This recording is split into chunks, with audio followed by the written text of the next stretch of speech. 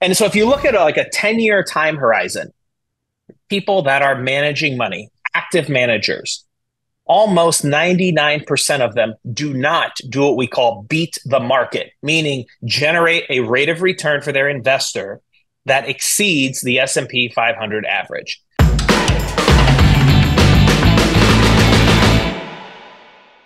Alex, welcome to the show today. It's great to be here. Good to see you, Michael. Yeah, good to see you as well. So I want to know you're some kind of economics professor, right? Something like that. That's that's right. People think that I know I've got some special knowledge or some special crystal ball because I have a PhD. I do know the economic way of thinking, but it doesn't make me any kind of super forecaster. But in Well, my in my non-real estate life, I'm a professor of economics at Ferris State University, which is right outside Grand Rapids, Michigan, where I live. now we don't get too many economics professors in the profession here, and Hmm. you look at the stereotypes of the stodgy professors wearing the bow tie, and you have very proper language, and and that we don't really know associate professors were being entrepreneurs, right? Well, this is why we teach. We don't really necessarily do. And I They're in want the to. ivory tower. Yeah, Yeah. I'm just curious, like what went on? Because it took you a little while to make a decision to move forward with this entire thing. But why were you looking at real estate in general? Like just, and then I want to know after I understand what was going on and why you're thinking real estate. I want to know how you actually decided to take action because a lot of people read Rich Dad Poor Dad, and a lot of people want to get rich and da da da, but they never do anything. But Mhm. the real question is why were you looking at real estate in the first place? Yeah, sure. So let me address a little before that. It is hysterical. I can talk bad about academics. It's all right. And I can say really anything I want now because I have tenure. And that's what makes a lot of the academics just kind of lazy and not really on the edge of looking for the next opportunity or really seeking financial freedom because they've got kind of cushy lives. Like it's good work if you can get it. And um and by the way, you want to ask me any question about is college worth it, etc.? Absolutely not going to hurt my feelings. Like as far as I'm concerned, a lot of degrees are just signaling that you know how to show up and on time and listen to an authority and really be a good employee. And I don't know that a lot of degrees gonna do a lot for your human capital, so to speak. Economics, of course, not being one of those degrees. But we want to have that conversation. I'm not gonna at all be insulted. I'm not of the opinion that everybody needs to go to college just because I'm a professor. I became interested in real estate and entrepreneurial type things from a very young age. And really, it started because I went to graduate school in a very expensive market, Washington, D.C. And I just couldn't afford to get a small apartment for myself. And I was amazed at how you could buy something and rent out the rooms and that I could live for very cheaply or maybe even nothing. And and that got me thinking about how wow, you can take an asset, chop it up, make it more valuable. And I ended up writing a dissertation about how contract law leads to better and worse economic growth in different countries. But it's real estate that inspired that. So when I was 21, 22 years old, of course, the bank had no faith in me, even though it, in my mind, made a lot of sense that they let me buy some house in Northern Virginia and rent out the rooms. And and so I couldn't get into real estate because I didn't have a real job. I was a student, right? And so what I started doing, though, just because I was fascinated with the idea of you buy something, cut it up into different pieces, and rent it for more money. This was back in 2013, 2014 when Uber X was really becoming a big deal. I went out and I bought a half dozen Toyotas, bought them all pretty quickly before they all hit my credit report. And then I started renting them out to people that wanted to drive on Uber. Maybe they didn't have a car, they didn't have a hybrid, they didn't want to use their personal car, whatever the story was. And I was renting out my $10,000 Prius for more than $100 a day because I was renting it out to different people and on the same day. And so that was a lot like real estate, but just applied to the car level.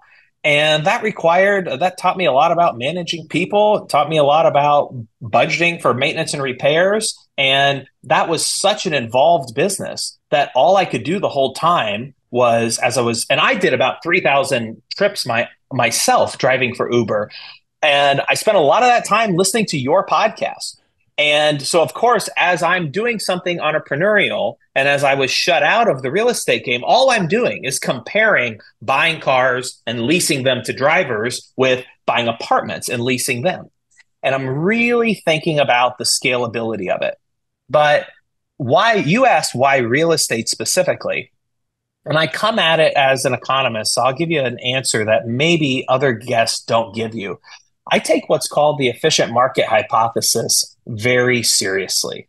And so that's a fancy word for the idea that there are not $20 bills just laying around on the sidewalk. In other words, if there's a profit opportunity out there, the economist is like, you're wrong. There's probably some smart entrepreneur that's already taken advantage of that profit opportunity. Now, of course, if you're an entrepreneur, you can't think that way. You can't walk around and think, yeah, all the profit opportunities are gone. So these two types of mindsets are in conflict, right? But I take pretty seriously the fact that entrepreneurs are smart and profit opportunities do get scooped up. And I've always been fascinated with how, and maybe you're aware of some of these statistics, if you look at people who manage money, like a hedge fund manager or what they might call an active fund manager, those people only do what we call beat the market, which I'll explain in a moment. They only beat the market about 5% of the time or less over a 10-year period, meaning that if you hand your money over to a money manager, and of course, you've got to pay them some fees to manage your money, that they need to generate a return for you above some benchmark. Because of course, you could take your own money and buy an index fund. Like you could invest it in the S&P 500. And over the last 30 years, that's returned something like 10%. And so if you're paying someone to manage your money, they need to generate at least 10% for you, right? And if you look over and and they need to generate that net of their fees and of course, net of the risk that they're taking on your behalf. And of course, these guys get paid whether or not you make money. And so if you look at like a 10-year time horizon, people that are managing money, active managers, almost 99% of them do not do what we call beat the market, meaning generate a rate of return for their investor that exceeds the S&P 500 average. And so to me, that says two things. Wow, it is really hard to beat the market. You better know what you're doing. But that also means, too, if I'm going to get off my rear end, go out there and look for an opportunity, try and run my own business and not just buy the S&P 500, which I could do completely passively, then this means I need to know I've got a very solid chance of truly beating the S&P 500. And in the finance world, they call that generating alpha, generating a rate of return over some benchmark. And your benchmark should never be zero. Maybe it's not the S&P 500, maybe it's government bonds or some other more conservative investment, but your benchmark is never zero. And so I start thinking about which asset class am I going to truly generate alpha in? And I'm convinced that not just is that real estate, but that is multifamily real estate, where in any economic environment, folks need a $1,000 to $1,300 a month apartment to live in. They need that in every major metro. I don't know what Google or Facebook or Amazon or Netflix, I don't know what they're going to come out with that's going to destroy demand for apartments. There's no macroeconomic reason to believe that building is going to get any cheaper or any easier. Right. And so there are all these fundamental reasons why multifamily real estate made sense to me. And while it looked like a compelling asset class to try and generate true alpha in. And so that's why I started chasing it. You're such an academic. I love that, though. But on the other hand, I have not ever heard it like that before. It's a higher probability play to build alpha than almost any other asset class. Again, I wouldn't totally use agree. Those words, but I've said the same thing using different words. But here's the other question. You said it earlier. You have tenure. And when I hear that, there are a lot of people I speak to that are actually high income earners, just in general, and their life ain't so bad. And I find this a problem. In fact, I just released a video on this exact topic. I'm basically saying if you're a six-figure earner, you got a major problem if you want to be financially free because your life ain't so bad. My life ain't so Yeah. bad, but I don't want to work for the next 20 years, but my life ain't so bad. So why throw it out the window? Why have to explain Hmm. to your friends and family that you are about to embark on this entrepreneurial journey to financial free and I'm going to quit my job? They're like, why would you do that? You're an idiot, right? So why go down that road? And in your particular case, you're a tenured professor, very similar. Why would you go down this route? What made you actually go down that route and overcome that huge inertia? What if 4 videos could give you everything you need to build $10,000 a month in passive income in as little as 180 days? I've proven it many times over, and so have hundreds of other people just like you. And one of the best ways we discovered to reach financial freedom is by investing in apartments. Now, I know that sounds like super advanced, but the truth is you can get started today. You don't need years of investing experience. You don't have to have millions of dollars in the bank. So register for the free Masterclass Apartments 101 today and take that first step to really discover how you can build true wealth for yourself and your family. Let's do this.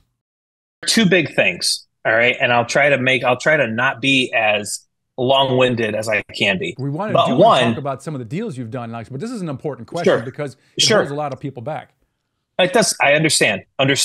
There are 2 reasons. And I think that one, you understand if you're just have an entrepreneurial mindset is there's almost no other option. But 2, those people that are the high income earners, you're right. They have a huge problem because they have no sense of how fragile that income is. And I am fortunate to have been in a situation where I had to sleep in a car during graduate school, and where I got denied.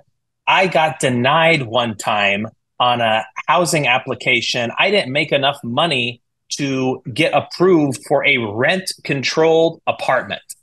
And I know that there is just no kind of stress like not having money. You just do not have the same kind of control over your destiny. You are not thinking about the people. You're exactly right. The people that are earning $150,000 a year, they have maybe never had to think about the kind of problems that somebody that has nearly nothing has to think about.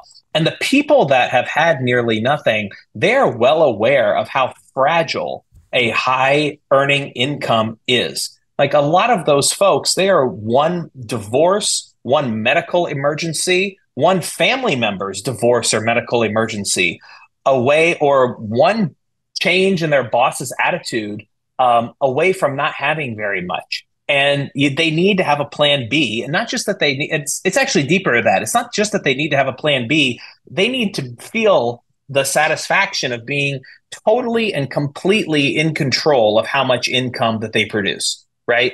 And this is the great thing about the United States of America. I have a lot of students in my office all the time that they're so paranoid about their GPA, what they're going to major in, like what the rank of the law school is they're going to get accepted to.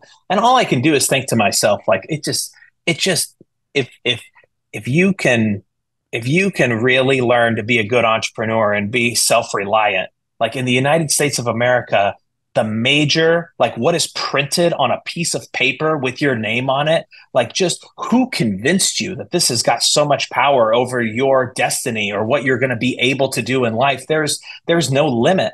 And you're right. The people that are comfortable they don't have the opportunity to confront that reality. And therefore they're a little bit blind to all the opportunity that there is out there at the same time. So what fortunately pushed me to not be complacent is just, I've been in a situation where I've had literally no money. I've been in a situation where I needed to support my siblings and my parents. And that was not fun at the time, but I'm grateful for that situation because I'm not complacent. Yeah. The second answer to that is, I love what I'm doing and I believe what I'm doing. And this is what learning a lot of economics just won't teach you. Like you can be a really good at underwriting. You can be a really smart business person, but at some level, what you need is a very compelling mission, like for yourself, for your life. And let me tell you why. I was in the airport a couple of weeks ago and I came across another professor that happened to be boarding up the plane that I was. And he's like, "What are you doing?" And I said, "Well, I'm going to this town over the weekend. I'm looking at this hotel that's for sale." And And he's like, how many properties do you have? How many hotels do you have? Like, when he's like, you economists, you're such capitalist pigs. Like, when is it enough for you?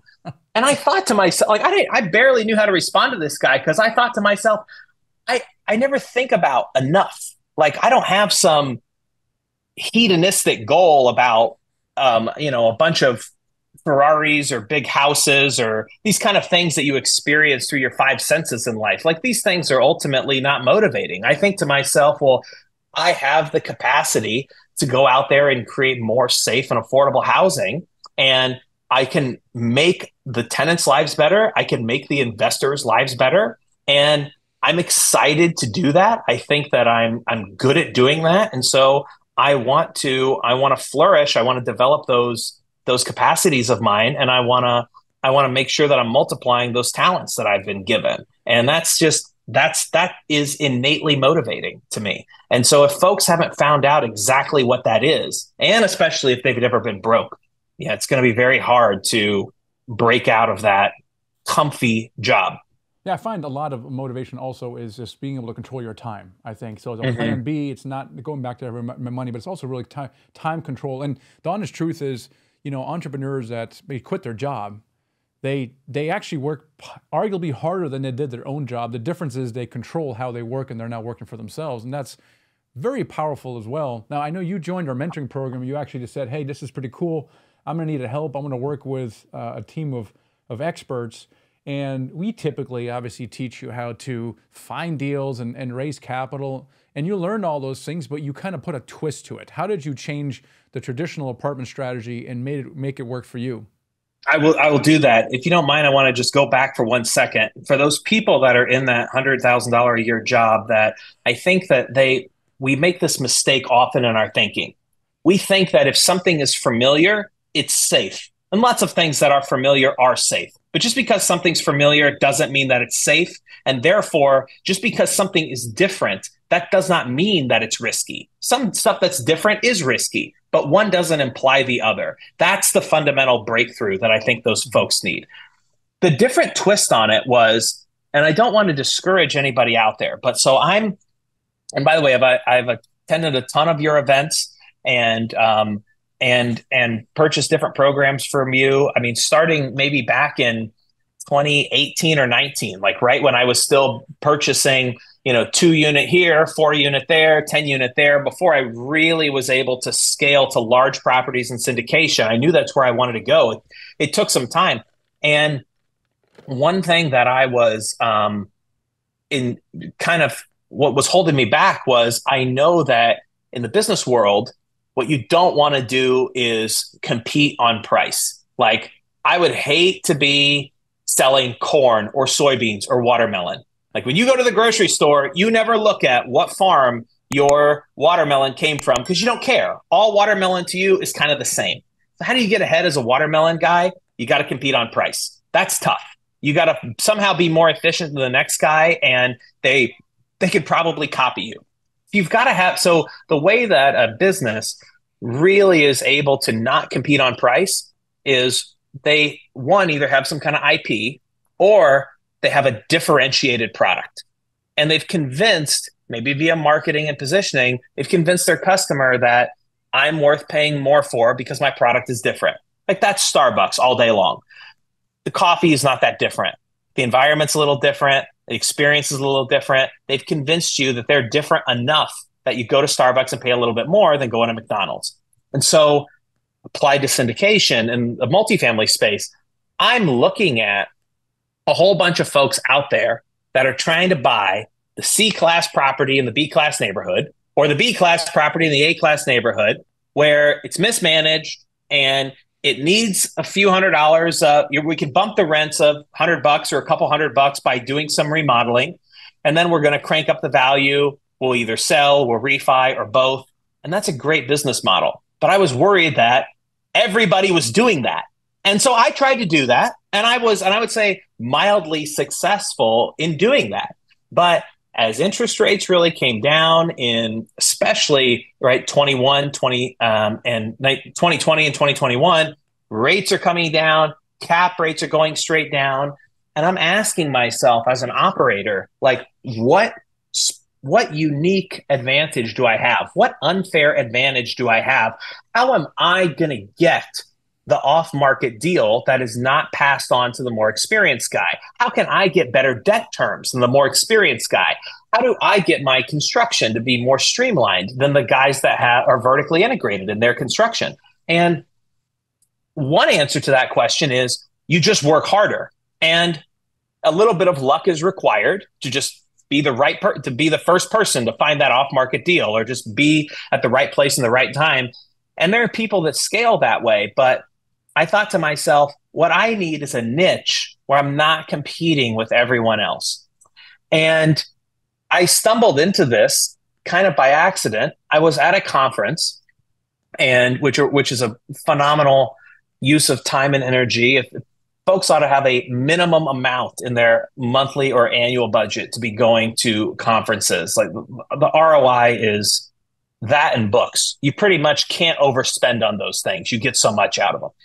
And this is a great example of why. I'm at a conference and I happen to be talking to a broker at a conference, and he says there is a hotel for sale in your area in Grand Rapids, and we ought to go and look at it together because I think that it makes sense as a conversion to multifamily. And I thought to myself, this sounds like an absolute outrageous pain in the ass. Like, we are going to go to the city and get this thing rezoned to multifamily. And then we're going to take the franchise off the building. Most hotels have franchises on them. And then we're going to add a kitchen to every unit. And then you want to talk about value add, and then you want to talk about vacancy. Then we're going to have essentially an empty building that we have to lease up from zero to make it an apartment complex. All of these things sound like huge barriers. They all sound hard, and they are all hard. But one of the rules that I try to live by is that whenever you encounter a problem, you put a price on it, and you get really good at putting a price on it. Like, a lot of experienced real estate guys, they don't go to a house and say, this is too ugly, it needs too much work. They don't say that out of principle. They put a price on what the house needs in order to see whether or not it's worth investing in. And so I sat down and did the same thing with the hotel. And that was hard to do at first. It's very hard to do. There's a lot of moving pieces. And what I realized is that all those problems I named off to you, having conversation with the city, getting the franchise taken out, adding the kitchens to the rooms, and then getting it leased up from zero, those problems are just frankly worth solving. And they're worth solving for a handful of reasons. Number one, hotels trade at a cap rate that's in the mid to upper teens, right? They trade at a much lower valuation, right? Higher cap rate, lower valuation than multifamily. And this is why. Cap rate is at some level a measure of the durability or the projected or anticipated durability of a property's income. Well, hotel income is very variable. It goes like this.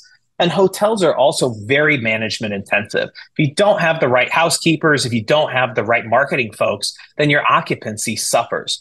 And as a matter of fact, most hotels are marketed and are evaluated by how much revenue they bring in, not even by the NOI. And that's because who the operator is really matters that much in the hotel world. So you've got hotels that trade at much lower valuations to multifamily, number one. Number two, business travel has not rebounded since COVID. Number three, what I came to appreciate is that unlike an apartment, a hotel has more limited lifespan. So a hotel might start off as a Marriott Courtyard.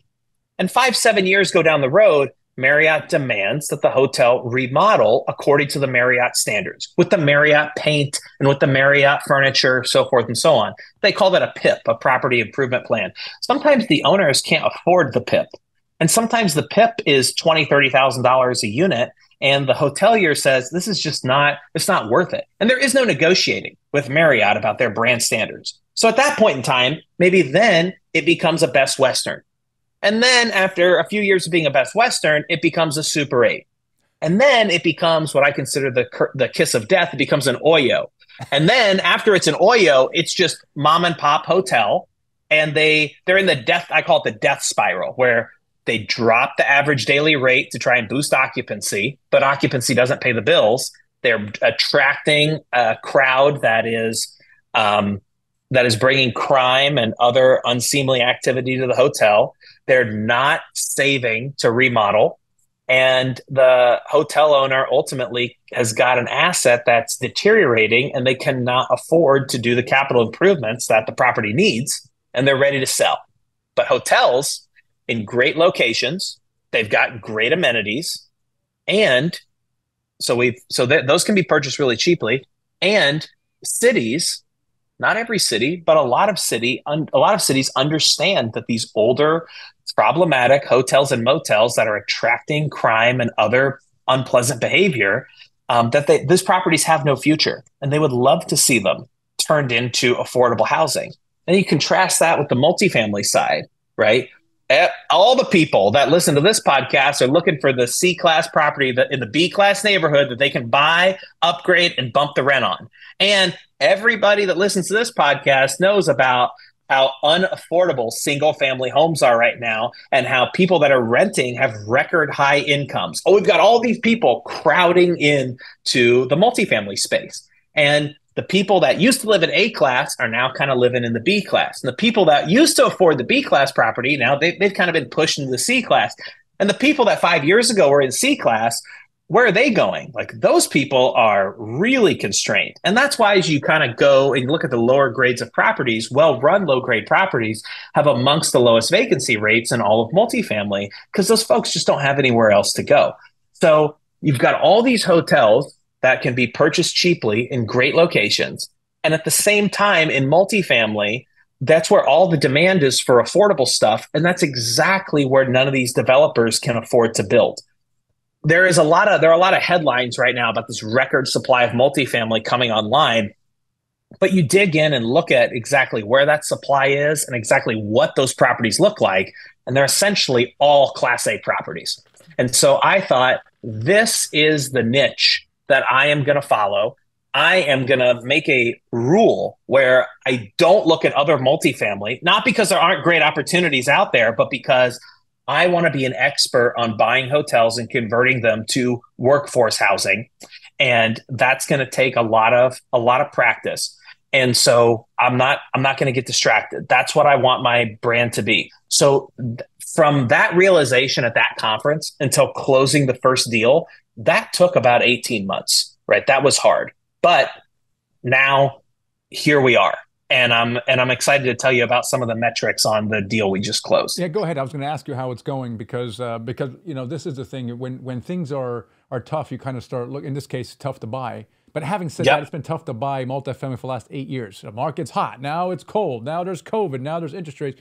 Right. So what I love about this, I think I always love change in use of something. This is why the whole idea of short-term rentals was so cool. Right now, I can pay market price for a house. Heck, I can overpay market price. I'm changing the use. I don't care because I'm going to make way more money. And so when you're taking a hotel, like, I don't care. I'll give you more than you're asking because I'm going to do this different thing that's going to be much more profitable. And so I like the appeal of that. I really do. So yeah, to share with us how the property, how it's going and some of the metrics, I'd love to hear more about that. Sure. So, and I'm glad to tell you about like exactly the types of hotels that I look for and the conversion process. Like when I started doing this, there are very few people. I've got a list of what I believe are less than 20 people in the country, investment groups that have ever done hotel to multifamily conversion. It's very new. And so at first it was tough. You'd call the lender and to try and get a loan and they say, well, is it a hotel or is it a multifamily? You'd call and try and get insurance and they're like, well, is it a hotel or is it multifamily? You'd try and talk to the city. Well, are you going to run it temporarily as a hotel? When exactly is it going to become an apartment? All these people telling you no. But to your point, when you're changing the use, like I'm glad there are those barriers, right? Those are just opportunities to crack the code. And that's why I'm able to buy this stuff so cheaply. So for example, I'm actually sitting in the property right now that was built in 1985 as a 250 unit Holiday Inn. That's a pretty big hotel for a non-downtown convention center hotel. I know in the multifamily world, 250 units might seem kind of mid-size, but in the hotel world, I would say that like franchised hotels, kind of 2, 3 star and lower, you really don't see them much over 150 units. So 250 units is a big hotel built in 1985, and it had gone down several flags. Owner was distressed, behind on his water bill, about to be behind on his taxes, this kind of thing. And at some point in time, what I really liked about this property, at some point in time, somebody combined all of the rooms. Now, I typically don't like combining rooms just because you go from a studio to a one bedroom. On net, you're not getting more rent from one bedroom versus two studios. Sometimes you got to do it because maybe you don't have enough parking, or because you've got 250 units and you're worried about demand for 250 studios. In this case, somebody had already come through and combined all of those units and taken the unit count down to 120, but they were true now one bedroom units of almost 600 square foot per unit. And I was able to buy that for $28,000 per door. Okay. My going in cap rate is, I know this sounds fake. My going in cap rate is almost a 22. Okay. Unheard of in the multifamily space. And so what that means is not just big upside, but that means I'm protected on the downside, right? Rates go up, Armageddon happens, rents are flat, etc. Like when your basis is $28,000 a door, you can afford to cut rents to places that folks across the street just can't afford to. So $28,000 a door. And we're spending right now with labor and material about $13,000 a door remodeling. This property already had fire sprinklers in every room. It already had kitchenettes in every room. And so from that standpoint, the conversion is straightforward. And because it was built as a 250 unit property, we have a ton of parking. Well, some hotels, they actually have, some of them have fewer parking spaces than rooms, if you believe it or not, because they're not designed to run at 100% occupancy. So it took some time to find the right property, but now, boom. What's cool about this one too is an old hotel is not exactly the kind of thing that a bank is very happy to finance, and sellers know that. So you can push them for seller finance terms. We purchased this property.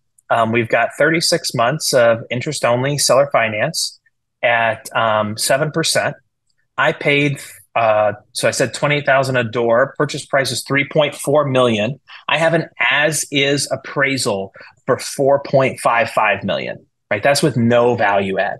As a hotel. Here's the other, as a hotel. Yeah. As a hotel. Yeah. Right, and we're projecting even at an 8 cap to take this thing to about a $9.5 million valuation once the renovation is complete. So there's real arbitrage in the cap rate, right? I'm buying at the hospitality cap, and when it's converted, this is not just a physical conversion, it's a financial conversion. And I'm getting the multifamily cap rate once I refinance. That's amazing. And it's a lot of headache to do it. But it is worth it if you can figure out that niche. I think that's really a cool model, and more people probably don't do it, I would imagine, because the barrier to entry is probably bigger. Like you said, there's a lot of things to figure out. It's not so cookie cutter. You can't just go get a loan easily. You have to be creative in order to get into it. So that's really cool that you've been able to figure that out and use that as your niche. How many of these have you done?